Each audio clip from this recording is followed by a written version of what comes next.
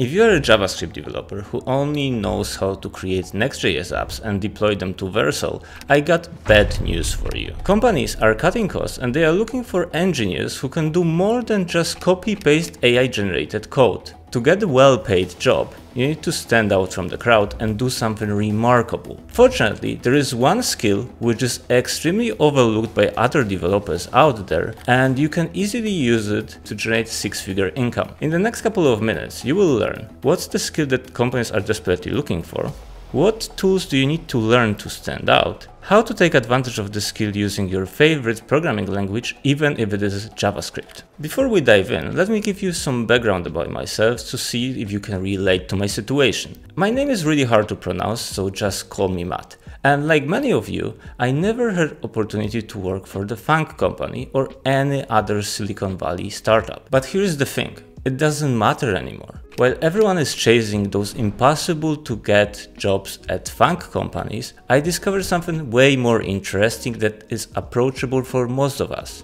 There is a massive demand for specific skill that majority of developers don't have. And I used this skill to build my career in Dubai, but I've seen developers across Europe, South America, or even Asia taking advantage of it. Before we dive into the topic, we need to define what does it even mean to make six-figure salary. In this video, we are going to target salaries of $100,000 per year. It means $8,333 per month. And before you say it's impossible to do in my country, stay with me. While 100k might be unattainable in your countries, the pattern I'm going to show you will work regardless of your location. So you might not end up hitting 100k, but securing 20% of salary bump. Sounds good, isn't it? And let me prove it to you with real data.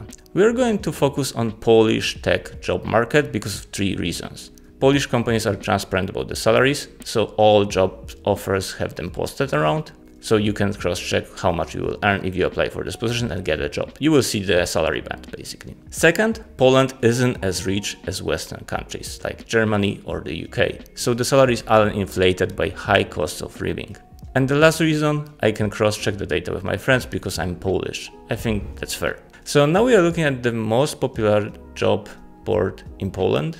They said they are #1 job board for tech industry in Europe, but I think it's a bit exaggerated. And I'm filtering for JavaScript roles by the highest salary in the currency USD. So, I mean, all the salaries will be converted to USD because it's like the most popular currency. And the salaries are expressed in monthly rates. So it's not annual salary, it's a monthly salary. So as you can see, the first role is not really the JavaScript role because it's a tech lead manager and they pay 13 to 17,000. So we can cut off this role, but later we have already between 8 to 13,000. And there are like, you can get fairly decent money as a senior JavaScript engineer. But if you scroll like further down somewhere, like let's say in between, you will quickly find out that JavaScript developers make between 4,000 to 7, maybe 8,000 US dollars. It's not bad, but it's still far away from 100k, I would say, for majority of cases. Now let me change this job to DevOps just to show you something.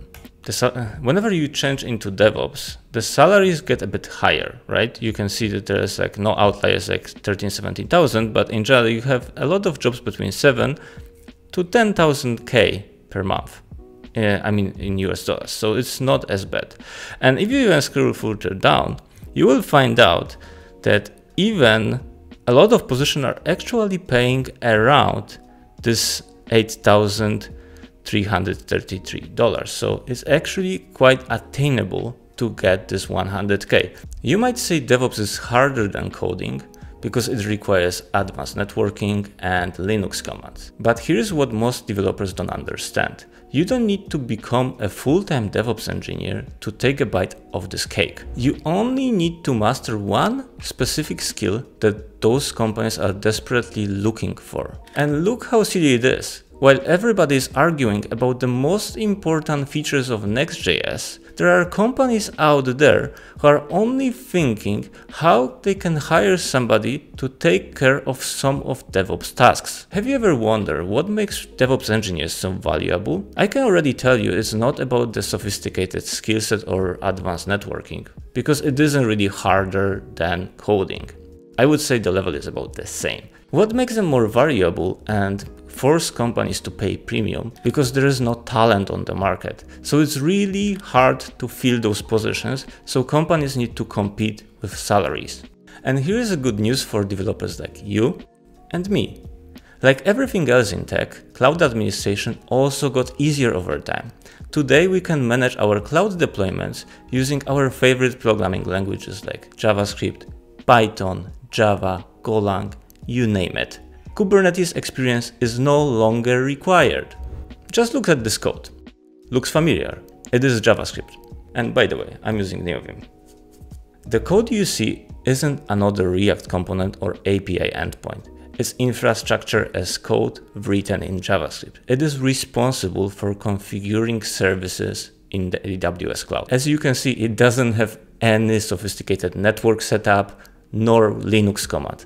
Very simple JavaScript code, just passing the variables all around. The code you just saw is AWS CDK, which stands for Cloud Development Kit. Amazon created CDK to empower developers like us to take our applications into our own hands and enable us to also run them, not only build them. So we don't need to hand it over to DevOps department, just let's manage it on our own. Now we can write configuration of our application using JavaScript and deploy it to the cloud. If you are using Node, it can be trivialized to installing CDK on your local machine by typing npm-g aws-cdk. And the best thing is, Amazon goes an extra mile to deliver us a single command experience with Node from Next.js. To create a CDK project, we just need to type CDK init and everything will be configured for us. We only need to define the services we want to connect together. Nothing more than that. Now I would like to show you how this infrastructure as code looks like, but here is the thing. Let's be honest, you are here to learn the concepts rather than pause the video every 20 seconds to rewrite the code after me. So let's make a deal. I'm going to walk you through the deployment process right now, and later on you will find a link to the code in the descriptions so you can digest it on your own. If anything isn't clear, don't worry. Just write the comment under this video and I will help you out. Now let me walk you through a simple example that will teach you how to deploy your first application to AWS. I made a basic Node.js application that only displays hello world. Nothing fancy, but good enough to understand AWS deployments. Instead of building using standard servers such as Fastify or Express.js, I decided to convert into Lambda function. Lambda functions are tiny serverless services that handle all the backend administration for us. Think of it this way. Someone calls your API and AWS creates a tiny virtual machine that is just created to fulfill this request. Whenever the request is done, this virtual machine disappears. So you don't need to pay for overconsumption. You only pay for the time you are processing data. The first 1 million requests per month are for free, so it won't cost you your kidney to try it out. And don't let term Lambda functions scare you. It only takes 10 lines of code to set it up using CDK. Also, CDK deployments are so easy. Once you install CDK on your local machine and configure your AWS credentials, it takes only one command to deploy your application to production. The deployment will be completed within 1 or 2 minutes. Super fast. Once it's done, CDK will return the URL of your new API so you can try it out in your browser. And as you can see, we didn't even need any secret DevOps knowledge to set it up.